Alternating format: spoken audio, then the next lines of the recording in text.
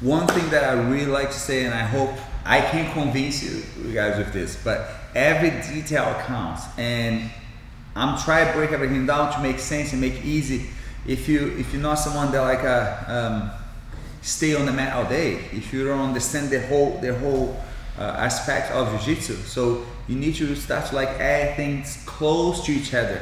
And this doesn't work just for my game. I hope everyone that has like a different game, they must have like a combination that apply very close and similar to each other. And based on that, I was able to connect the distance, I was able to get over here.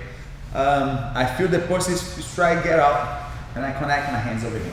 I have the shoulder, I have the control. From this position, I would love to keep my back most out of the mat, and I can sweep him, and I don't even have to touch the floor. My back doesn't even touch the mat if he stay here, if he wait for me.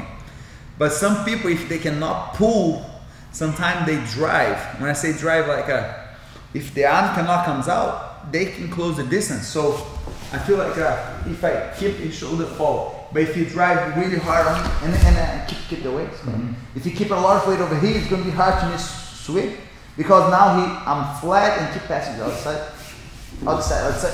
And then he can just keep making the position. So if the person is tall and longer than you, and he's driving to you, and you're not able to stay there, we still have a chance and an option. But the option has to be almost like just the butterfly guard. You have to just forcing the sweep as soon as you can, because it cannot take too long, because the person is really getting his way out of it. So if I get to a position over here, I cannot kick, and then he just drive forward, that's the time that I just have to lift it up. So as soon as he keep driving, just keep, don't fall. As soon as he just lift, and just get it over from there. One thing that takes some time to people understand that the arm is going close to the floor.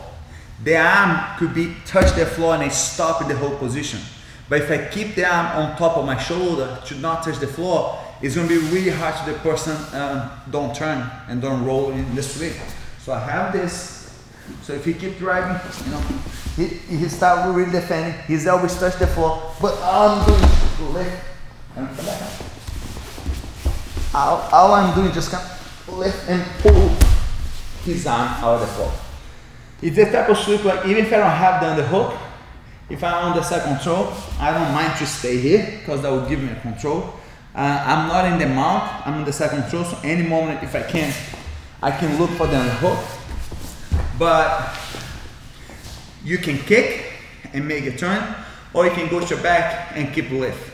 But you keep lift, but don't let the person's arm going towards the floor. The person's arm has to be lift. My elbow stay high. My shoulder stay close to my ear, and then I try to keep that control. And his weight just have to go like towards the side.